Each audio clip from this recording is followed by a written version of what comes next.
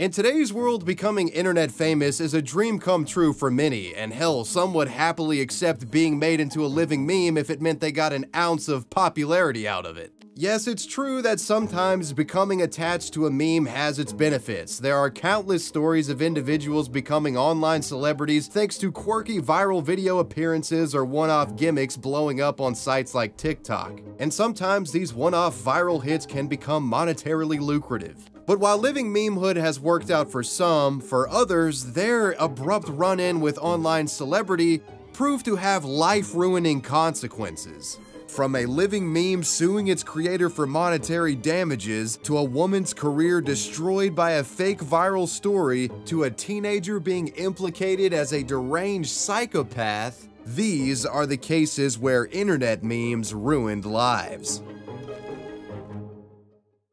Today's video is sponsored by Keeps, and to begin the ad, let's look at my hair from old videos back in 2020. Yeah, as you can see, I was losing hair and losing it fast. I didn't feel like going bald, so I decided to do something about my hair loss and started getting treatments through Keeps. And to be honest, the results have been pretty insane. Here's me at 6 months after starting treatments, a year after starting treatments, 2 years after starting treatments, and me right now, almost 2.5 years later, and your boy's looking pretty good. Keeps offers generic versions of the 2 FDA-approved hair loss products at a can't-beat price. And best of all, you skip the trip to the doctor's office and pharmacy. Keeps will set you up with a prescribing medical provider online and then ship your prescription right to your front door. And in 4 to 6 months, you should start seeing results. Look, I stand by Keeps. I've been taking the stuff for years now. It works. And if you're a guy that's having some anxiety about hair loss, there's no better time than now to start. Hair loss stops with Keeps. To get 50% off your first order, go to keeps.com/wavy or click the link in the description.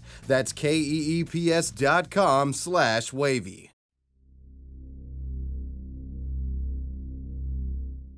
For most individuals that become living memes thanks to a viral video, the living meme is always a bit at fault for the creation of the meme itself.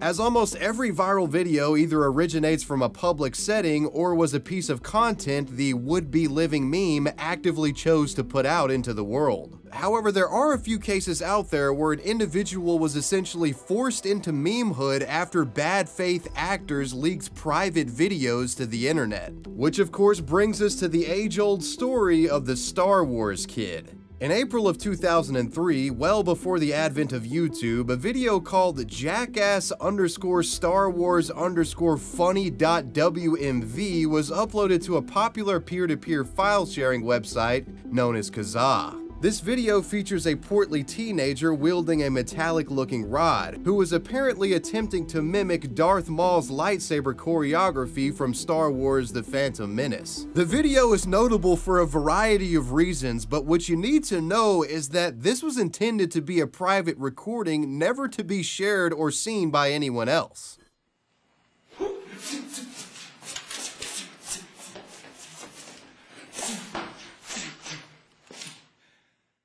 The creator and star of this video was a 14-year-old from Quebec, Canada named Ghislaine Raza. In late 2002, Ghislaine had filmed the video using a camcorder loaned out from his school, the scene being recorded to an 8mm cassette tape. So how does this embarrassing video make its way to the internet? Enter Ghislaine's classmate, Jerome Laflamme. Jerome would stumble upon this botched lightsaber choreography after Ghislaine had mistakenly left the cassette recording at school along with that shared camcorder. Apparently Ghislaine had forgotten to remove or delete this footage and it was still just sitting on this camera that other classmates used. Finding the cassette's contents cringeworthy, Jerome and 2 of his other friends come up with an idea. They would upload Ghislaine's lightsaber video to the internet in an effort to prank and humiliate their classmate.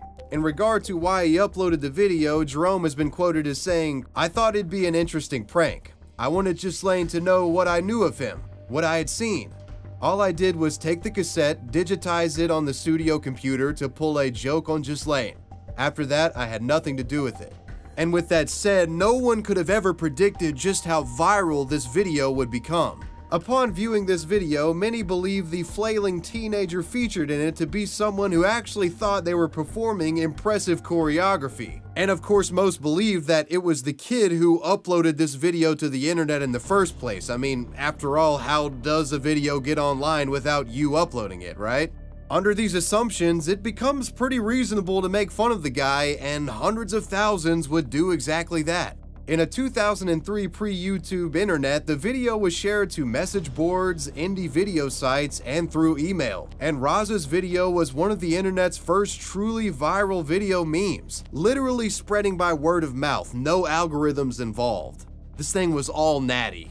Within 2 weeks, meme edits of the footage had been created by internet jokesters, and many more would follow, warping Ghislaine's original recording in seemingly unlimited ways. Internet blogger Andy Baio would mirror the file to his own website, waxy.org, under the name starwarskid.wmv. Here it would receive over 1.1 million downloads, and because of the name he assigned to it, Star Wars Kid sort of became the unofficial name of this meme. And this is still just the beginning of the meme spread. It's impossible to say exactly how many people saw the video at the time, but some estimates say over 900 million people had seen the Star Wars Kid video by 2006. The video would become so popular it leaked from the internet and entered pop culture. Star Wars Kid was referenced in shows like American Dad, South Park, and Arrested Development, and was also featured in more unexpected places like in Tony Hawk's Underground 2. But eventually, as with all memes, the Star Wars Kid would die off in popularity.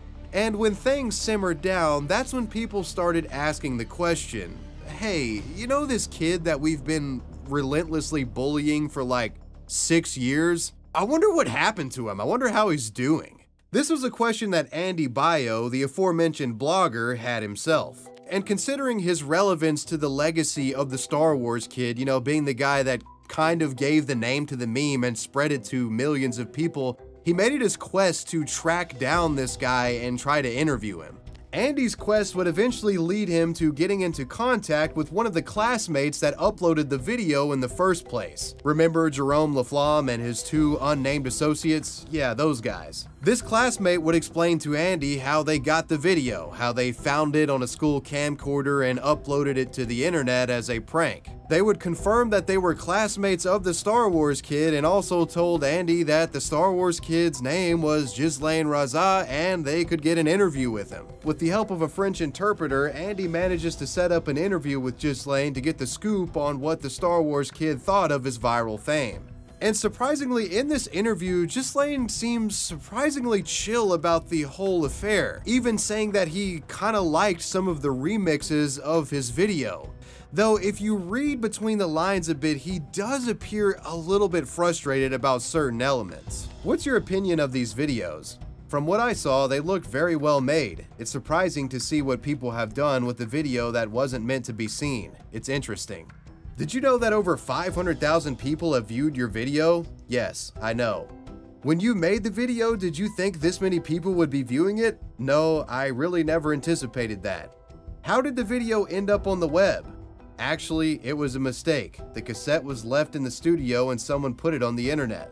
In this interview, Ghislaine also expressed the desire to get an iPod at some point in the near future, which then gave Andy Baio the idea to ask the internet's help in crowdfunding an iPod to gift to the Star Wars Kid himself. And about a month later, this effort proved successful, with over 400 people donating to the cause, raising the Star Wars Kid $4,334. Fun fact, Andy Baio would later become the chief technical officer of Kickstarter. Anyhow, Ghislaine was soon sent the iPod crowdfunded by Andy along with a gift certificate for the remaining balance of the funds. Andy also left a touching note which read, "In return for the countless hours of entertainment you've given us and the hardships you've had to face, please accept this 30GB iPod for your trouble. A very large gift certificate to Future Shop with the remainder of the funds in the mail. Remember, the internet loves you. May the force be with you always." So this seemed like it could have potentially been a turning point in regard to public opinion of Ghislaine the Star Wars Kid. You know, hey, he's kind of accepting the meme, let's send him an iPod, you know, this guy's pretty chill after all. But as Andy's note even mentioned, the guy went through a lot of shit. I mean, it's like, put yourself in the shoes of Ghislaine here for a second. It's like, hey kid, thanks for the years of content. I hope we didn't ruin your life or anything. Here's an iPod for your troubles. Take care, bud. It just kind of really doesn't seem like making amends for much of anything, if you ask me. In response to getting the iPod, Ghislaine would respond via email to Andy, explaining that while he appreciated the gesture of being gifted the iPod, he wished the video had remained private from the start, clearly stating for the record that becoming a living meme had been an overall terrible experience for him. After all, the kid had lost friends over the video and was being bullied relentlessly at school. According to Ghislaine, classmates would climb on top of tables and mimic the moves he performed in the video in front of him. That just sounds fucking terrible. Jesus Christ, I would punch somebody in the face. Ghislaine would be so mentally damaged by this viral disaster that he would eventually drop out of high school and was sent to a children's psychiatric ward to continue his education and receive indefinite treatment. With this in mind, it was obvious that uploading the kid's private video to the internet was a clear injustice, and those responsible for the theft should likely be held accountable. In late July of 2003, in light of the depressing developments surrounding Star Wars Kid's personal life, Ghislaine's parents filed a civil suit against the parents of the students who first leaked the private video to the internet, demanding over $250,000 in damages. This lawsuit would carry on for 3 years before eventually concluding out of court, with an unspecified amount of money changing hands between the families. Most on the internet had long moved on from Star Wars Kid at this point and didn't even realize these legal proceedings had happened. And fewer still knew about the hardships experienced by Ghislaine. Ghislaine would eventually leave the psychiatric facility and return to high school for his senior year. Upon graduation, the young man continued his education and received a law degree at McGill University in Montreal, and has reportedly garnered other accolades in his adult life. Despite his adolescence essentially being ruined by a viral video, Ghislaine managed to pick up the pieces and move on to better things. In May of 2013, just over 10 years after the original release of Star Wars Kid, Ghislaine would break his silence on the matter and give an interview for a Quebec magazine after seeing a trend of suicides online as a result of cyberbullying. Quote, "You'll survive, you'll get through it, and you're not alone. You are surrounded by people who love you." And what was likely the first case of a living meme getting cyberbullied over a viral video, that was the story of the Star Wars Kid.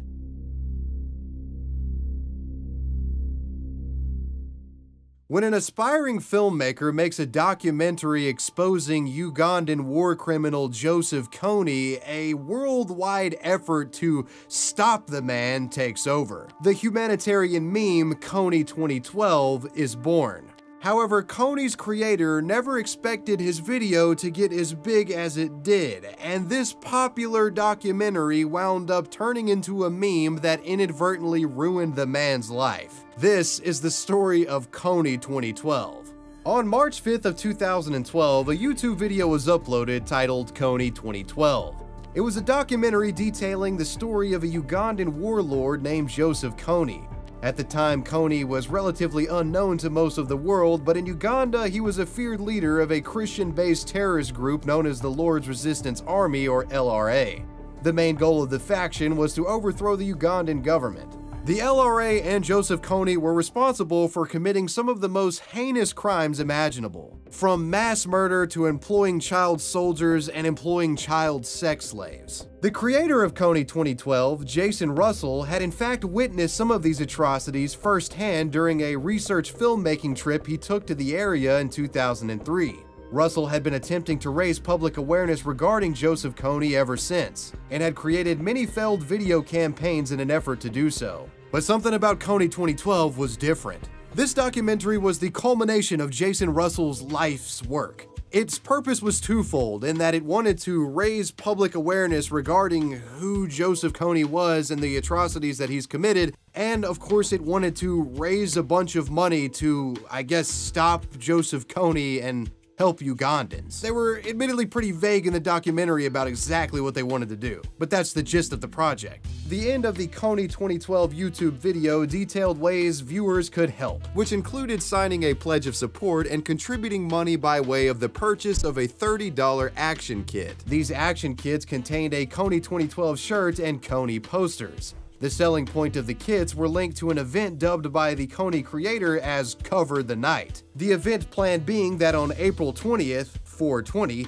everyone who purchased action kits would go out at night and canvas, plastering Kony materials around their local area in mass protest of the warlord. This documentary was polished, at least in regard to YouTube standards, and the call to action against Kony resonated with those online. Kony 2012 would crack just over 75 million views in a week, and Invisible Children, the charity that Jason Russell had co-founded, would raise over $10 million in this short period of time. If you were an active internet user in 2012, you know just how inescapable the phrase Kony 2012 had become. The entire campaign to overthrow Joseph Kony essentially becoming one of the biggest internet memes in internet history. Kony 2012 was being discussed by YouTubers both big and small. The mainstream media was obsessing over the story, the entire world fixating and donating massive sums of money to stopping a dictator they didn't even know existed until about 7 days prior.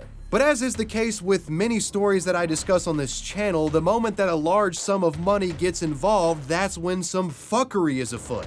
Naturally, with the immense success of Kony 2012 and large sums of money now involved, folks began asking the question, alright, so we like raise all this money and yeah, like we hate Joseph Kony, but now what? What exactly was Invisible Children, more importantly Jason Russell, going to do about Joseph Kony and his victims? With no clear, immediate action being taken by the organization, skeptics would become vocal, and a certain sect of the internet actively began prying into the affairs of Russell and his charity. The first blemish, donation ratios. After doing a bit of digging, critics discovered prior year financial statements from the Invisible Children charity. These documents revealed that only 32% of the organization's expenditures went towards direct humanitarian services, while the lion's share of 68% went back into the operating costs of the charity. With almost everyone assuming that all of the donated money was going towards toppling Kony, you can imagine some people were pissed off about that.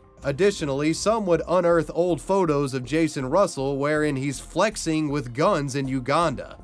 And they shared these photos, citing the images as an indication that Russell was more of an unprofessional grifter than a humanitarian hero. Others found embarrassing old videos created by Russell, apparently coming from prior failed efforts at starting a viral Kony campaign.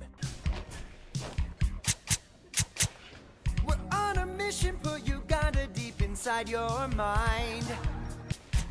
It needs attention and a dance to make it sparkle and shine. We gotta shake it up and break it up, we'll let the war without a gun. Financials and unprofessionalism aside, some simply just had issue with the entire premise of the campaign and felt that Russell had focused far too much on Joseph Kony in the documentary and didn't talk about the victims enough, essentially claiming that the documentary didn't help anyone's situation and only made Joseph Kony a celebrity in the West.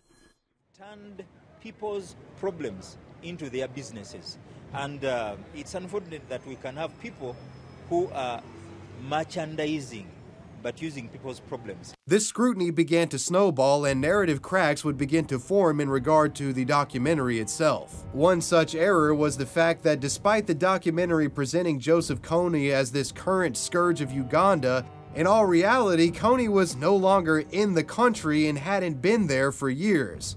It almost seemed as if Russell purposely omitted the truth about Kony's location and activities to strengthen the narrative of his story and attach his cause to Uganda's ongoing humanitarian crisis. So it was like the more you looked into Jason Russell and the Kony 2012 documentary and the fundraiser, it's like the less anything made sense. What the hell was the actual purpose of this documentary? Like, why are we raising money? What's going on here? The entire Kony 2012 project revealed itself to be lazy and unfocused in regard to its goals, and media outlets began to accuse Russell and his organization of being slacktivists, or opportunistic grifters who attach themselves to a humanitarian cause in an effort to attain fame, money, and notoriety. As the creator of the film and face of the Kony 2012 movement, Jason Russell would become inundated with criticisms. His phone was ringing off the hook with media outlets from across the country attempting to book interviews with the man and question him regarding the charity's next step.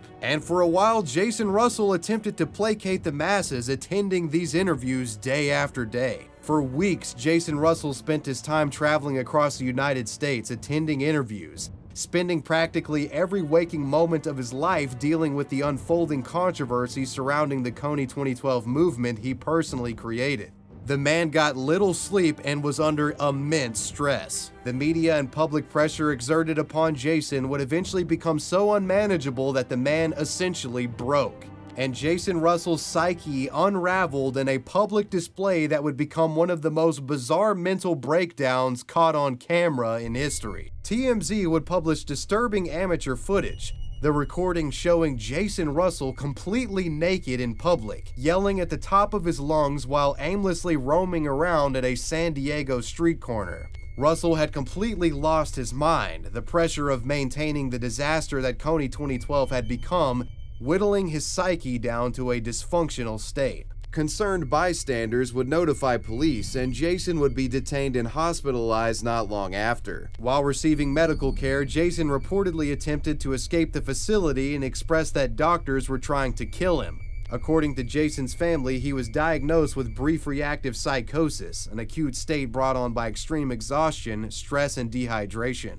Jason would receive extensive treatment, and after some well-needed rest, his mental state returned to normal approximately 2 weeks after his embarrassing public freakout. The video showcasing Jason hitting rock bottom of his downward spiral was published to YouTube, and the video would go on to amass millions of views. And with this thing now floating around, any goodwill that was out there towards Jason Russell and Invisible Children had practically evaporated. The TMZ video proved to be the kill shot of Kony 2012. While some devout Kony 2012ers would participate in the April 20th Cover the Night event in their local communities, the campaign had for all intents and purposes imploded. Some of Invisible Children's co-founders attempted to keep the sinking ship afloat with public appearances and reassurances that Kony would be stopped, but by this point the charity was considered nothing more than a joke, with Jason Russell and his nude mental breakdown being the punchline. Aftermath. Today, Invisible Children has all but disbanded. In regard to the money raised during the Kony 2012 campaign, well, despite the misleading documentary, the campaign was never determined to be fraudulent, and the money raised found its way to a series of small Ugandan charity projects.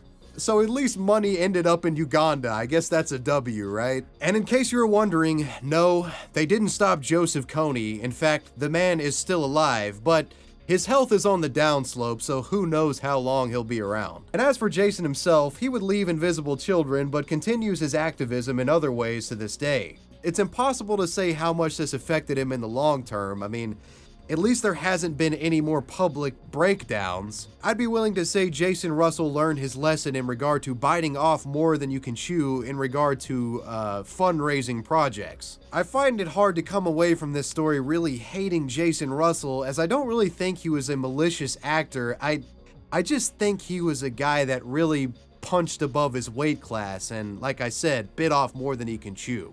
But anyways, that's the story of Jason Russell and the Kony 2012 flop.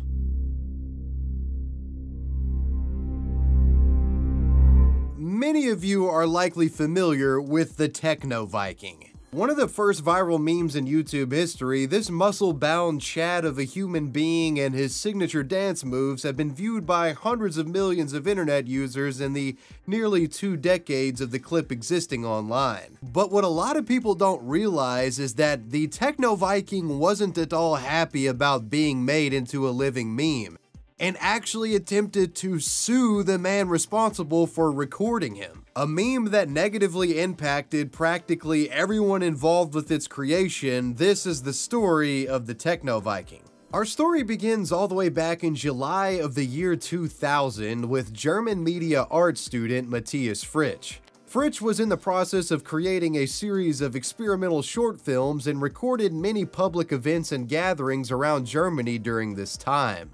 One such event documented by Fritsch was Fuck Parade 2000 held in Berlin, Germany. Fuck Parade is an annual grassroots demonstration held in the city to celebrate music and arts while simultaneously protesting commercialism. Essentially like Woodstock, but in a city, and it's like a loosely organized parade of sorts.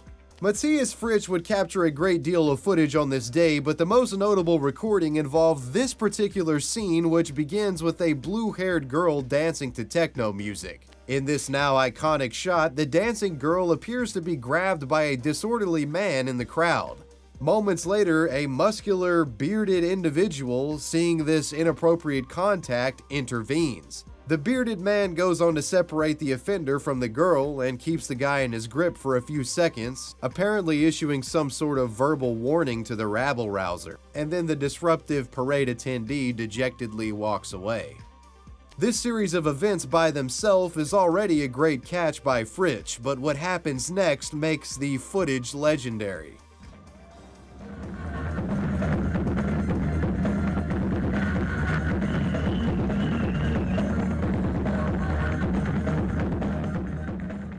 After the conclusion of the Fuck Parade, Fritsch would go home and upload several clips he recorded at the event to his website, subrealic.net. One of the clips uploaded was the altercation involving the muscle-bound dancer. Fritsch would title this recording Knee Cam Number 1. Matthias would go on to show footage obtained at the Fuck Parade at film festival events around the time. The distinct Viking-like appearance of the video's protagonist and the overall absurdity of events displayed in the footage certainly made for a compelling viewing experience. But considering the inaccessible nature of early internet video, few would actually see Knee Cam when it was published, and the video would essentially sit in a state of online purgatory for the next few years. But then a site called YouTube comes along. In 2006, Matthias Fritsch creates a YouTube channel for his subrealic content, and in October he uploads a copy of Knee Cam Number 1 to his channel. This upload receives little attention at first, but strangely enough goes viral in September of 2007 after the clip is discovered and reposted by a Central American porn website called petardist.com. Knee Cam's YouTube views began to skyrocket after the video had been shared, and in the comment section you would see a lot of commentary regarding the video's Viking-like protagonist. As with many living memes on the internet, folks are quick to assign a catchy shorthand nickname to any figure involved in a viral video, and the name that commenters unanimously seem to agree on for this individual was of course the Technoviking. In 2007, Technoviking would become an inescapable online presence. The man became a phenomenon, with fans of the meme and video uploading recreations of the dance and parodying the video in a variety of ways. The internet built up the legend of the Technoviking as this righteous and mighty figure, an individual that strikes fear into the hearts of Fuck Parade girl grabbers and stuns all with his impressive dance moves. He was beloved by all online, and needless to say, the popularity of the Technoviking was a good thing for the guy who recorded the video, Matthias Fritsch, essentially the creator of the meme. Fritsch's Technoviking video saw such popularity that he was offered an AdSense deal with Google, with the company reportedly directly reaching out to him sometime in 2008. According to reports, this AdSense money was enough that Fritsch was able to essentially live off of the video for some time. In an effort to capitalize off the video's success even further, Fritsch would create and sell a wide variety of t-shirts featuring the Technoviking's likeness. These shirts were advertised in the video's description box. Through ads, merchandising, and 2 TV licenses, Fritsch managed to rake in close to $15,000 in the months following the viral explosion of the Viking. And for any small-time independent video creator, this was a dream come true. Fritsch was able to monetize something he recorded and basically live off of his own work. the meme he had inadvertently created being beloved and being watched daily by millions of people. It was beginning to look like Matthias might be able to convert this Technoviking thing into a long-term career of sorts. But just as things begin to get good for Matthias Fritsch, that's when he's hit with a life-changing reality check. That reality check coming in the form of a cease and desist letter in his mailbox. In December of 2009, Matthias Fritsch was sent a letter from a lawyer representing the Technoviking himself. The Viking, who remained anonymous, was demanding Fritsch remove all content featuring his likeness from the internet, including the famous video and any merchandise associated with it. A segment from the cease and desist reads as follows: "My client has hired us to take care of his legal interests. We have to point out that the use of our client's image, especially for commercial reasons, is a violation of his personality rights, especially the right to images of one's likeness." So apparently the man behind the Technoviking had issue with this online silliness surrounding his image and also didn't care for the fact that Matthias was making money off of this thing. Fritsch would issue a measured response to this cease and desist letter. Cognizant of the internet's unanimous affection for the Viking, he attempted to reason with the man and even offered to work together to monetize the Viking video in a way that would be beneficial for both him and the disgruntled man. You know, Matthias was likely thinking, dude, the internet loves you, like this isn't a bad thing, there's a way that we can make this a mutually good thing for the both of us. However, the Viking nor his lawyer never took up this proposition, and as a result of the threat, Fritsch found it prudent to remove all merchandise associated with the Technoviking from his social media. He also turned off the monetization of the Technoviking video. He would keep the video up, but placed a large annotation over the content which blocked the visuals, the annotation informing viewers that ongoing legal issues surrounded the Technoviking video. Matthias was taking the matter seriously and appeared to respect the wishes of the Technoviking, even if he may not have agreed with the guy's analysis of the situation. Wie hast du darauf reagiert zunächst?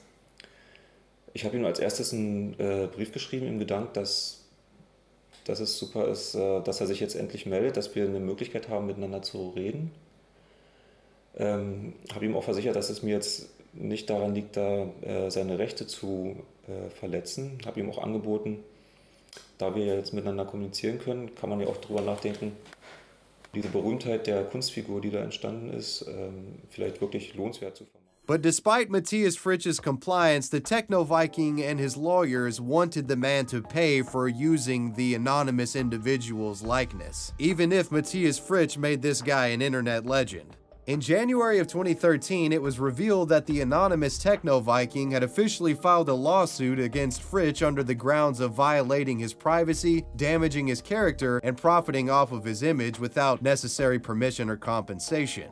The Viking's lawyers were demanding Fritsch to pay at least 40,000 euros for the damages. The anonymous man's team would present a case that not only attempted to hold Fritsch accountable for publishing the original video, but also attempted to make Fritsch responsible for the thousands of re-uploads that had populated YouTube around the time. It's also been reported that an additional 10,000 euros were requested for the Viking because of, quote, pain and suffering, unquote, that he suffered due to the video's spread.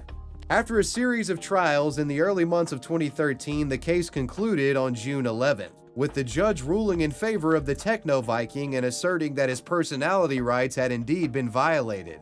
Matthias Fritsch was required to pay all royalties he generated from the video's ads and merchandise sales in addition to a majority share of the court costs. The pain and suffering request was thrown out, however. As a result of this lawsuit, Matthias Fritsch owed a lot of money and could no longer publish any imagery showing the Technoviking unless it was obscured to the point where you couldn't even tell it was the guy. And it's important to note that this court order only applied to Matthias Fritsch. It didn't affect any of the re-uploads that were out there uploaded by the thousands of other random people on the internet. If the lawsuit's intention was to stop the spread of the Technoviking meme, it failed miserably. But what it didn't fail at was transplanting about 15,000 euros of Matthias Fritsch's money into the pocket of the Technoviking and his lawyers. The loss of this income essentially ruining Fritsch's life for a period of time and putting him on the verge of bankruptcy. During the trial, Technoviking's lawyers claimed that Techno was getting unwanted approaches by right-wing groups and lost jobs as a result of the meme. So yeah, I mean, I guess that does kind of suck, right? Nobody wants to lose their job over a meme. Whatever the case, becoming a meme didn't set well with the Technoviking, and he especially didn't like that Matthias Fritsch was making money off of it. Probably one of the most bizarre elements of this story is that even after a lawsuit, the identity of the Technoviking is still unknown to this day. As with the case being about personality rights and privacy, the Technoviking's name was never publicly revealed. Only the people involved in that trial know the man's identity, including Matthias Fritsch, and it's safe to say that Fritsch won't be revealing that name for obvious reasons. Over the years, many have made false claims of being the Technoviking, with articles citing a plethora of bearded gentlemen as candidates for the Viking's identity. All such claims have been debunked, and the man's identity remains a mystery to this day. A viral video that cursed both the living meme figure in it and its creator, that was the story of the Technoviking.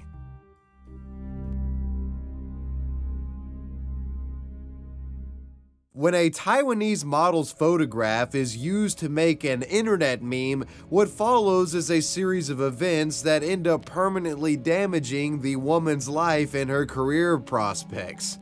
This is the story of the plastic surgery hoax. To begin, we need to become familiar with an old internet story that was being reported almost 20 years ago. In June of 2004, a bizarre news article was published online claiming that a Chinese man known as Jian Feng divorced his wife after he suspected that she cheated on him. And what was his reasoning for having this suspicion? Well, it was because his pregnant wife gave birth to ugly babies. And apparently the man, feeling as if he was a good-looking guy and thought he had a beautiful wife, he thought this to be impossible. The only explanation was that his wife had cheated on him. But the story purports that a DNA test later confirmed that the baby was actually his, and that the woman didn't cheat. So the man is confused, how is it possible that we have these ugly babies? Well, the story claims that eventually the wife would confess to the husband that she had thousands of dollars of plastic surgery done before the two had gotten together. Absurdly enough, this story goes on to purport that the man was later able to sue his ex-wife for $120,000 in damages for apparently deceiving him with her artificial looks. Now, I think it goes without saying that the validity of this story is extremely questionable. It may or may not have happened, but just know that it existed, and let's bookmark this story and fast forward to 2012. In 2012, a Taiwanese model by the name of Heidi Ye was hired to participate in a photo shoot. Photos taken from this were going to be integrated into an advertisement for a plastic surgery clinic in the city of Taipei. The ad was intended to be humorous, and it took the form of a family photo, with members of the family being portrayed by Heidi and other actors. In post-production, edits were applied to the image to give the children featured an unsightly appearance, each sporting small eyes and flat noses, while the adults in the image were left normal. The suggestion here being that the adults had had plastic surgery but that couldn't hide their, bad genetics, hence the ugly babies or whatever. It's admittedly a strange angle for an ad to take, but the joke is pretty obvious. The caption associated with this print ad translated to English read, "The only thing you have to worry about after plastic surgery is the explaining you'll have to do to your children." So what does that 2004 Chinese couple divorce story have to do with this plastic surgery ad? Well, on October 31st of 2013, the Irish Examiner wrote an article discussing the 2004 story and included a supposed picture of the mother in question and her before and after images after receiving plastic surgery. This prompted the old story to go minorly viral again, and other outlets would discuss it. However, when publications attempted to dig up and expand upon the reporting, that's when trouble arose, as some would begin erroneously associating the old Chinese divorce story with Heidi Ye's Taiwanese plastic surgery ad, misidentifying the woman as the Chinese wife featured in the infamous report. The result of this was a popular meme format which showed Heidi's photo shoot with the text below stating "plastic surgery, you can't hide it forever." Additionally, this image began to go viral on Facebook, and it almost always was attached with that bogus Chinese story. People online were mocking Heidi and the other actors featured in the image under the false pretense of them being the family featured in the old tall tale. Eventually, Heidi herself would catch wind of the development. She had heard about the confusion early on from a friend and could only watch in horror as lies about her spread around the world. People in Taiwan had become aware of her story, and the meme started to negatively affect her personal life and modeling career prospects. Prior to all of this, Heidi had gotten major modeling roles in commercials for large brands such as KFC, and also was hired to promote many Japanese beauty products. However, after the meme featuring her and the bogus story started to spread, the woman struggled to lock down even minor gigs. In an interview with the BBC, she would describe hardships faced during this time. When I first heard about this from a friend, I thought it was just a one-off rumor. Then I realized the whole world was spreading it, and in different languages. People actually thought it was real. Even my then boyfriend's friends would ask about it. People refused to believe that I had never had plastic surgery. Clients would ask me if I was the woman in the picture. After this, I only got small roles in advertisements. The model stated that the spread of the meme left her crying constantly and needing to change professions. These claims would later be echoed by an attorney hired by the woman, who was representing her in an effort to sue the plastic surgery clinic and advertising agency responsible for the image, stating that the usage of the images violated the copyright agreement specified in her contract. And Heidi claims that she didn't know that this plastic surgery advertisement would be posted to the internet. She thought it was a print-only ad. A representative from the ad agency stated that both their use and the clinic's use of the image had been fully legal and that the defamatory actions had been perpetrated by others online. Quote, "As we all know, no one controls the internet. We can't anticipate what degree of an impact it will have, how people will view it, and what they will do with it." These legal threats from Heidi resulted in both companies threatening to sue her back for claiming that they were responsible for the wrongdoing. A lawsuit regarding this incident would begin in 2015. Details of how that went are unclear. Whatever the case, it's clear this meme caused irreparable damage to this woman's life. Moral of the story here, guys, is make sure you're not just blindly reposting wild stories you find on the internet, because you just may be actively participating in a mass defamation campaign against a completely innocent person.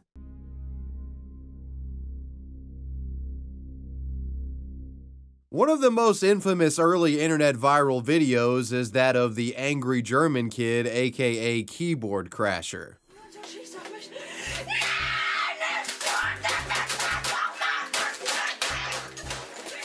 It's a classic video apparently showcasing a clearly disturbed youth experiencing a bit of gamer rage. And for decades, the kid featured in the video was a target of mockery, derision, and relentless memery. However, what few fail to realize is that this was actually intended to be a satirical skit. And when the context of this video being a joke was stripped from the video, the internet mocked the kid so much he became a living meme, a designation that essentially would ruin his life.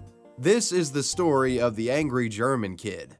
In 2005, a German teenager by the name of Norman Kochanowski decided to start creating online video after receiving a video camera for his 13th birthday. This was in the days before YouTube, and Norman would upload these videos to a German video hosting website known as hodenmumps.net. Norman's online career began with a video titled Real Gangster. This video would set the tone for Norman's satirical presence. It was essentially a skit featuring a character Norman had created known as Leopold Slick. Leopold Slick as a character was created as a way to satirize goofy white kids on the internet that tried to act tough by putting on a sort of stereotypical gangster persona. I'm a real gangster. I listen to music with bad words. I'm a real gangster. I listen to techno. I'm a real gangster. I'm burning CDs. I'm a real gangster. I watch movies with blood. Norman's Leopold Slick character would become popular on Hodenmumps, and he sort of became a minor e-celebrity in Germany before that was even a thing. Seeing the success of his initial video, he continued to pump out videos in the Leopold Slick character and expanded to make more live-action sketches as well.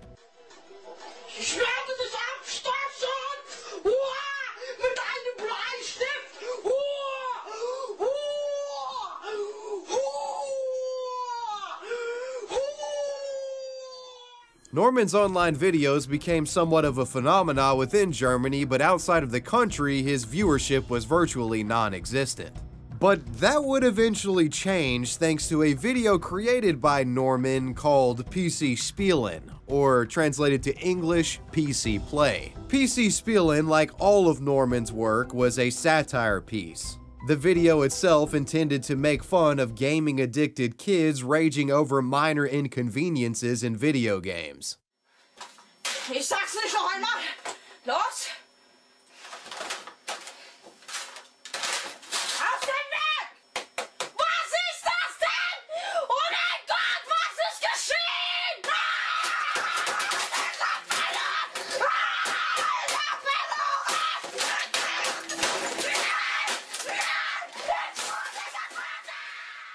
Like all the rest of the Leopold Slick content, this was satire, it was staged, the guy wasn't actually like this, he's playing a character. And anyone who is a Leopold Slick fan and saw this video on Hodemumps would have realized that. But unfortunately for Norman, this very convincing satire sort of runs into issues when it's presented without any sort of context. The trolling on display here was so good it was difficult to detect unless you were tuned in to the guy's stuff. Sometime shortly after the release of Norman's satirical PC Play video, a German TV production company by the name of Focus TV was in the process of creating a documentary covering the recent Emsdetten school shooting that took place in Germany in November of 2006. The perpetrator of this shooting was a man named Sebastian Boss, a man authorities claimed was heavily addicted to FPS shooters, Counter-Strike to be specific. This tidbit of information led to a prevailing theory amongst Germans that gaming-addicted teenagers were being brainwashed by the games they played to become violent and shoot up schools. And this theory was what the Focus TV documentary was exploring. So what does any of this have to do with Norman Kochanowski? Well, in Focus TV's documentary, they actually featured Norman's PC Play video in their film and presented it as a genuine example of a psychologically disturbed gamer in the wild. Focus TV even refers to Norman by his fake name Leopold and assigns to him a phony backstory alleging that the video was secretly recorded by Leopold's father in an effort to capture proof of his son's apparent violent behavior. Von eben diesem Jungen kursiert ein Video im Internet. Sein Name Leopold. Die Aufnahmen hat sein Vater angeblich heimlich gemacht. Das Problem? Leopold kommt bei seinem Lieblingsballerspiel nicht online. But with context, we know that this was actually a satirical skit recorded by Norman on his own volition. And ironically, this skit was directly mocking the individuals that this documentary was attempting to expose. Unfortunately for Norman, Focus TV's documentary would be viewed by millions around Germany, the piece essentially slandering Norman for a decent portion of its runtime. In the wake of Focus TV's piece, many keen news outlets caught what Focus TV didn't and pointed out the mistake, and Norman himself would make many responses regarding the apparent Focus TV slander, both in text and video. I am not sick or mad. I only have a sense of humor not everyone immediately understands. In addition, I have acting talent. I can do something so real that many think it's real. For this reason, I will be insulted by many and hated. The aim of my videos or movies is to entertain people, not provoke. Nobody should take my short videos on the internet seriously. They are merely for entertainment. No matter what people think or say, I am a very normal boy with acting talent. And here's a clip of Norman explaining that the videos are satire. Freunde, eins will ich euch noch mit auf den Weg geben. Nehmt diese Videos nicht ernst. Sie sind nur dargestellt, Schau gespielt, versteht ihr? Sie sind nicht echt. In lieu of Focus TV's mistake, they would eventually pull the documentary from distribution, but by then the damage had already been done.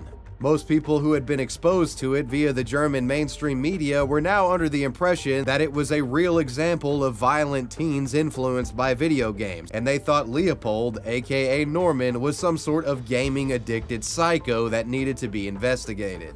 And to make matters worse, around this time, re-uploads of the videos started going viral in the United States. So now you had a language barrier only compounding the problem of context getting lost in translation. The joke is completely lost, and now the entire world is thinking that Leopold is some deranged psychopath that needs to be institutionalized immediately. Comment sections begin referring to Leopold as the angry German kid, and baseless rumors begin spreading suggesting that the kid was sent to a psych ward or thrown in jail because of his shocking video.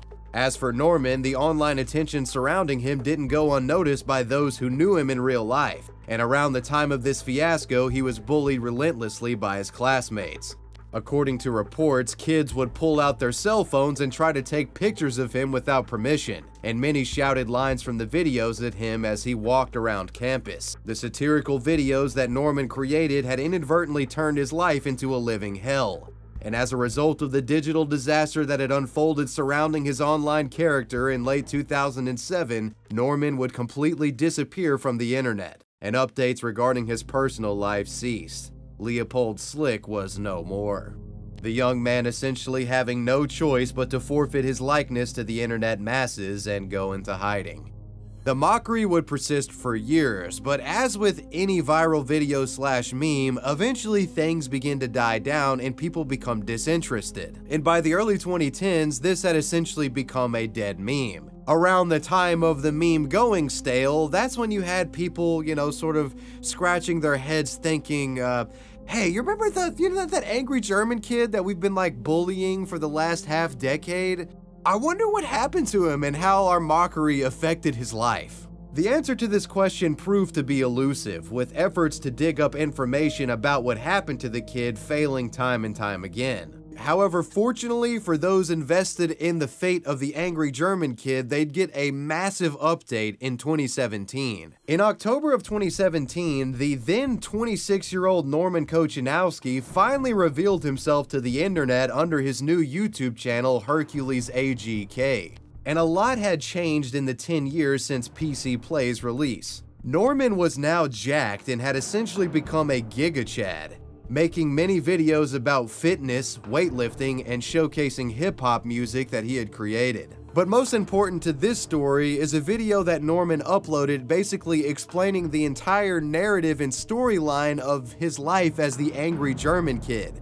The start of the video's viral hype, all the way to him getting bullied at school, it sort of ruining his life, and so on and so forth. Norman says that the meme inadvertently resulted in him getting kicked out of school and missing out on job opportunities, but he was eventually able to pull his life together after getting a girlfriend. I'll allow Norman himself to explain what happened. Hello, my international friends.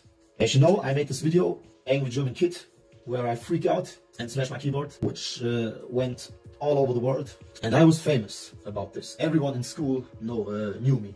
And after a year, or a little bit longer, I got nuts. I got enough of this shit. And I quit being the Unreal Tournament kid. I dyed my hair black. I threw my glasses away and wear contact lenses so nobody could recognize me. So this wasn't enough. I grew older. I was 17. Then it was 3 years of daily attention, of daily psychic terror. I wanted people to be afraid of me, because when they are afraid of me, they don't make fun of me. Hey, real gangster, hey, So one day I got insane. Yeah, I went crazy one day. It was a class trip, and I drank something too much, and then I started talking to my classmates how I hate all people, how I hate this fucking world, and one day I take my Kalashnikov, put it in my trunk, and one morning there will be a great shooting and you all motherfuckers will die, and there will be no angry German kid anymore. No one will shout at me. Yeah, that's what I said. I quickly googled a picture of a Kalashnikov and showed it to my classmates. Here, that's what I got at home. Nice, huh? It's nice what you can all get from the darknet, you know? One classmate sat behind me and recorded everything with his phone. The teacher wanted to calm down the situation, yeah, and maybe protect me because I was drunk and young and dumb and, well, you know. But it was too late. And then the police came, took me back to police station. So my parents picked me up. I was kicked out of school. I got a penalty, but luckily I could finish my school on another school. Well, then I came in jail for, I don't know, 1 month. But just because I don't want to make hours of community service and I don't have money to pay the fine, so jail. Then I came out after this ridiculous time. I came out and was looking for an apprenticeship or a job, and I don't get a job. Everywhere where I wanted to work, they recognized me as the insane maniac of the school or the angry German kid. Yeah, and for 2 years I couldn't find a job. So I isolated myself from the world. I hated the world, and were 2 years only training. That's why I became so big. After 2 years, I tried again to look for work, an apprenticeship, whatever, and then finally I got an apprenticeship.